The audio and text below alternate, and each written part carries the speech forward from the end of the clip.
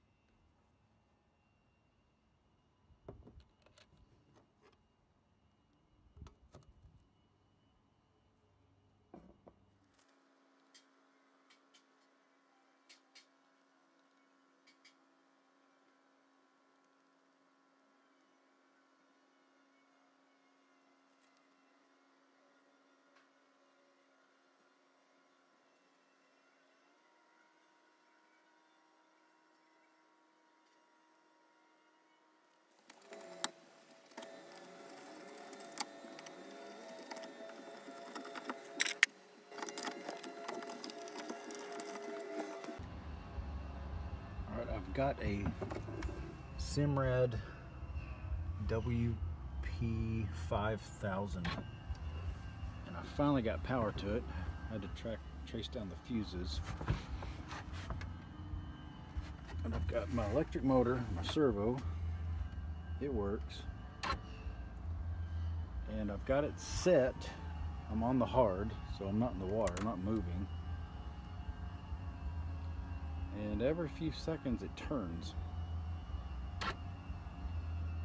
But I can't figure out what's making it turn. How does it know how to adjust? It's keeping it where I set it, and I can hit my adjustment buttons and it'll go both directions. But I hadn't figured out what makes it tick. How does it know? Where's the brain? Is there a compass in here?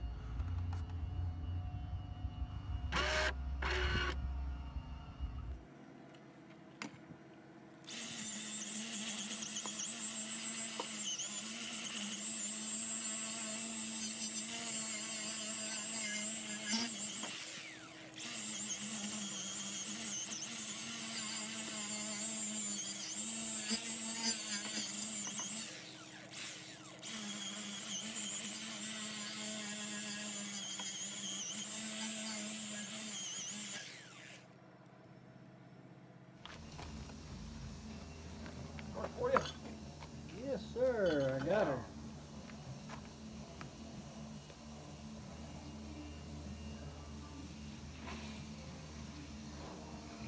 I have 4. Hey, here comes the paint lady. Hey, ladies here. Yay! Nice and warm now.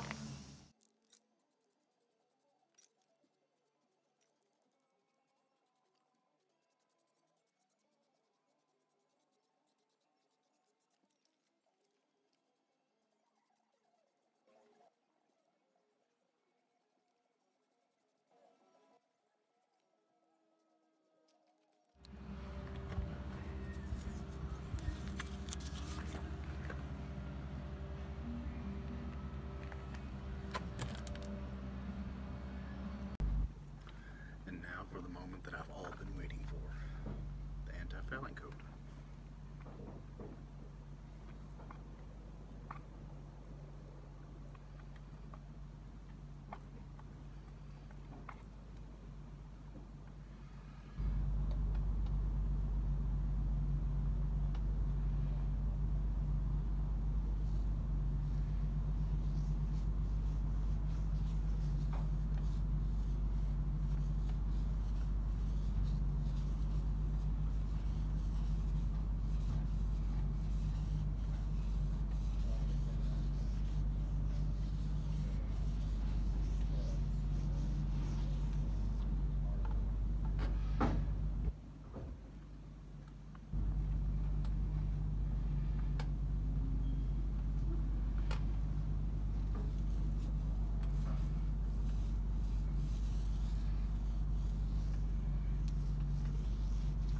Paint fence. Up, down, up, down.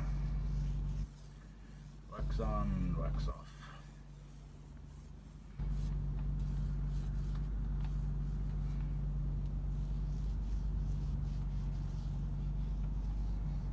Oh my God, that's gorgeous.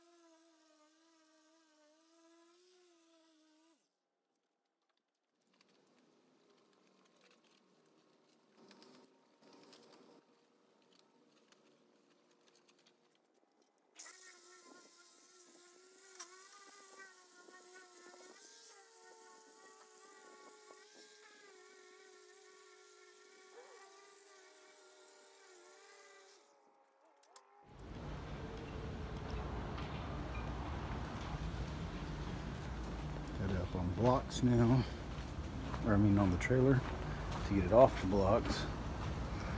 So I can come in here, that patch, that patch,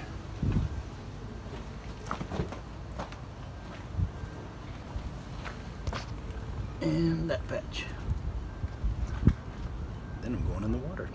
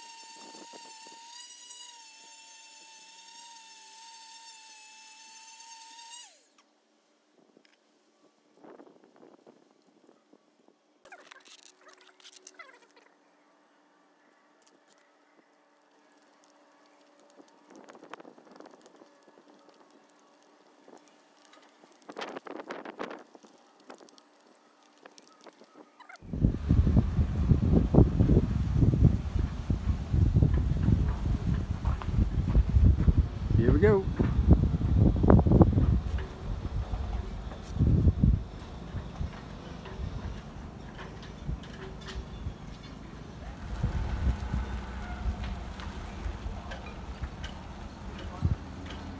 There's the old beast.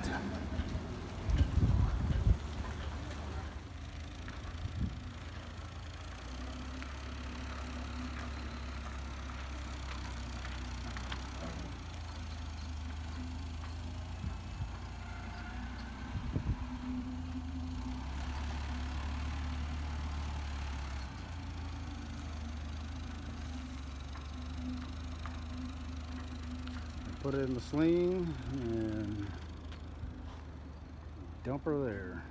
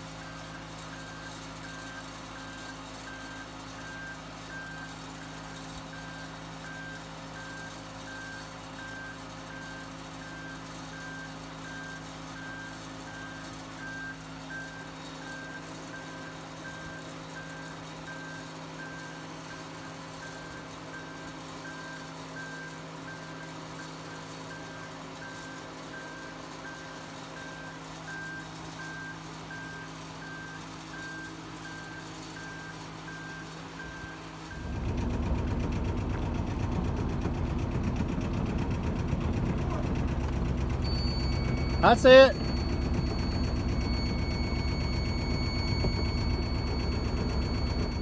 I haven't left port 5 minutes and I already fucking bottomed out. I'm 100 feet from there. Fucking depth thing doesn't even work now. It said 6.5 feet. I'm a 3-foot depth. I'm 300 yards from there.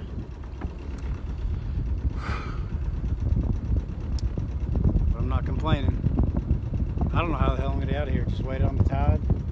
Now I've got to look up and see if it's high tide or low tide, because I really have no idea. But it'll be dark in an hour or so. Let's see. Day one, December 14th. I shoved off about an hour and a half, 2 hours ago, and I've been going up this channel, and this is the probably the biggest clusterfuck of any first day ever. Every time I tried to cross over to get into these little coves, there's these little islands. There's one there. That's where they dredge the channel, which is over there. That's north. That's south. There's an island, and then there's this cove I want to get to. But all along here, it gets shallow, 3.5 feet, which is my depth. And I've dragged the bottom like 4 times trying to get through it, searching over here, over there, next one, and I finally gave up. I got the wind coming out of, I guess that's the northwest. This is the bow, and I've used the rear anchor. I know that's totally fucked up, stupid, but my depth finder, I don't know what to think of it. It's kind of like the family court. It gives me some mixed signals, and I don't know what to think about it. But I do know that I'm in relatively shallow water for sailboats. My boat is very shallow, so I know there ain't gonna be bigger boats than mine. There's certainly not gonna be really big motor boats. I think a bass boat would be about the biggest thing that might come here. I've got my rear light on, and when I was on the hard, I had my steaming light on, and hell, is it on now? I can't tell if it's on or not. I've gone to the very front and I can't tell, but that's the first mosquito I've seen out this far. That's one nice thing about being out here, is there's no mosquitoes other than that one. But this is strange. I didn't plan it this way. It's not bad. I've just got an utter, complete fucking mess. But that's okay.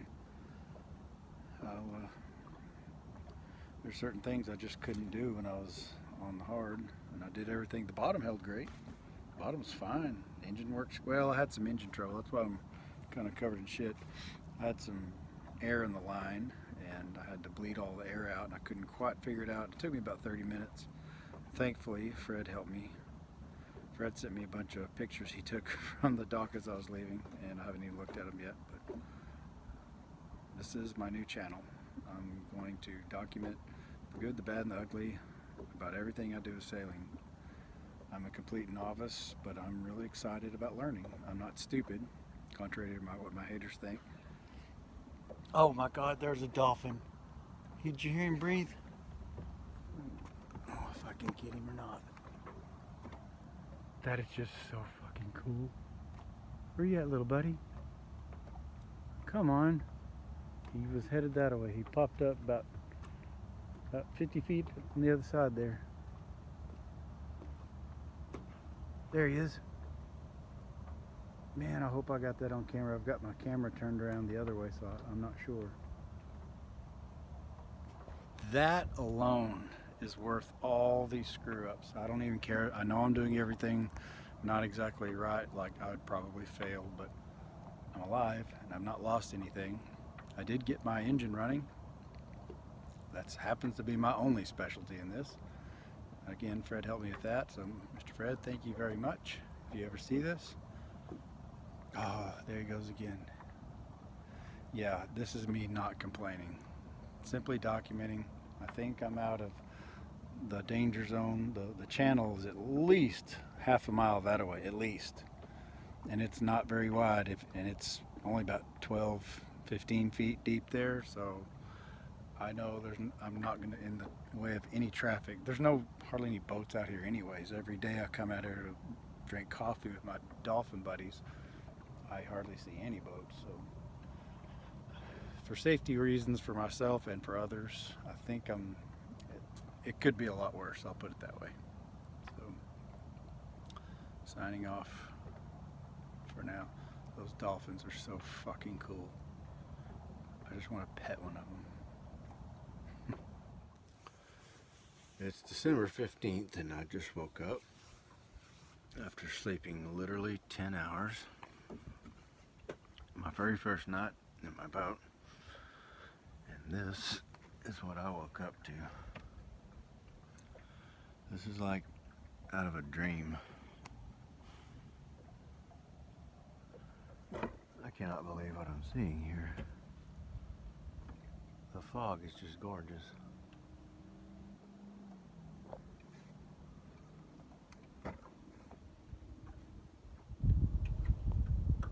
The currents are so strange.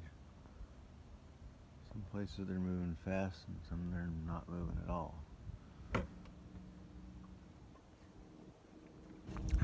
So anyways, the boat is a complete mess, but that's okay. I finally got rested, and today I'm going to, if it stays calm like this, finish putting up my sails and cleaning up the boat and talking to the dolphins and starting my coffee on my little kettle immediately. Okay, I got coffee made. All the grinds are nicely mixed up in the bottom because I'm too cheap, and I've actually adapted where I don't even need a coffee filter anymore, maker. I just dump the grinds in, let it set for about, after it's boiling water, about 5-10 minutes, gets down to about 150 degrees. Perfect, all the grinds fall to the bottom. I only ran my steaming lights, my whatever that rear light's called, plus my fan, and charging my phone on that after 10 hours, and the engine fired right up. After about the 5th try, it stayed running. It died the first 4 or 5 times. 5th or 6th time, it's just idling, so I'm going to let it idle for about 15 minutes, and I'm just going to assume that's going to charge the batteries up just fine, and try it again tonight, again running bare minimum electricity to see how it works. But for now, this is my view, and I am enjoying it. This is so much better than the Texas jails. Thanks, Judge Rex, for giving me something to compare this to. And Ken Paxton, welcome to prison, because you're going. Alright, it's lunchtime. I got the I got my jib up. Shit. There it is. Finally figured out how that thing goes, and it's noon, so I'm going to have to go ahead and cook me an omelet. Getting rid of some things because I had to throw away my mushrooms and the rest of my spinach. I'd only had them not even a week and they went bad, so that lets me know I need to start eating that stuff more quickly. So I'm going to cook this up, pre-cooked some, boiled some potatoes. Since I was boiling the water, went ahead and made extra.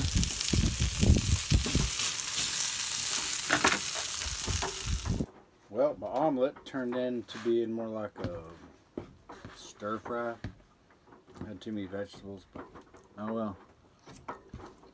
Now, I'm just wondering what the poor people eat now. That's a joke. I've been poor most of my adult life. Once I lost all my businesses because of the lovely family court. And when I'd pick up the kids in the camper, I always made sure whatever little money I had, we had good food and plenty of it, and I'd cook whatever it is I was cooking.